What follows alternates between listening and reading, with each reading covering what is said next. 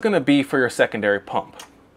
You have your primary float, which I showed you before, and then you have your secondary.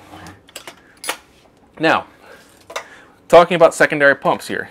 So now, this is Zolar's secondary pump. As you can see, it's much smaller than the primary. Now, the way this thing works, once we get the wires and everything hooked up, is once this float is actuated, once it's pulled up, it will actually turn this pump on.